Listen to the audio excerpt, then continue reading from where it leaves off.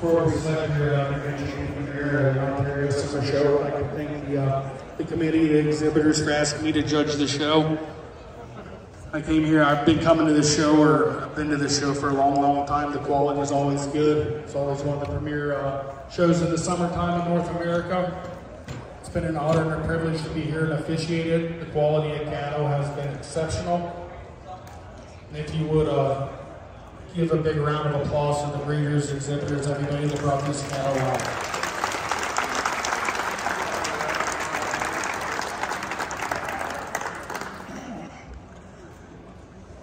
I'm taking nothing away from the other ones over here, the ones back in the barn, but I've pulled out the 5 head of most of my kind of cows. I like balanced cows, dairy cows, cows with phenomenal udders. I don't care how big they are. Cows that move well. I'm going to go out and I'm going to select your grand reserve and your honorable mention in that order, and if you would, receive them with a big round of applause.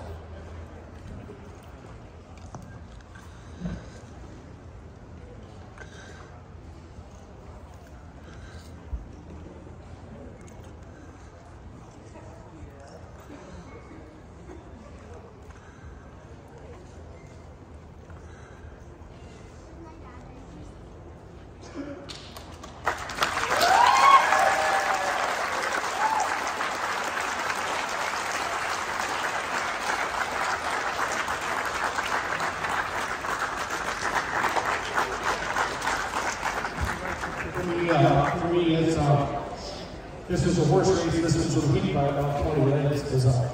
She runs with the show for me today. The epitome of the kind of cow that I like, very well, incredible udder, tremendous breed character, moves well on her feet and legs. Like I said in class, the finished our champion over hers, just more blue at the top of her, little hair, clean her all the way through. A little closer here between her and I. When you see on the new reserve class, just a little nicer for today than our honorable mention cow. Not taking nothing away. Maybe just a little nicer right now for her foot than our honorable mention cow, but congratulations again to all the breeders and exhibitors.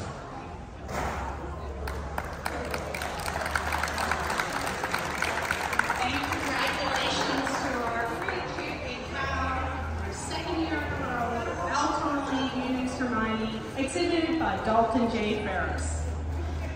Our reserve champion, ring number 223, Kirsten Dempsey Lexi, exhibited by Jim Butler and Pierre Boulet.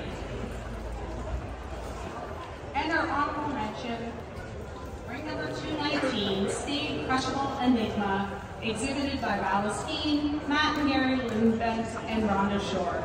Let's give a big round of applause for our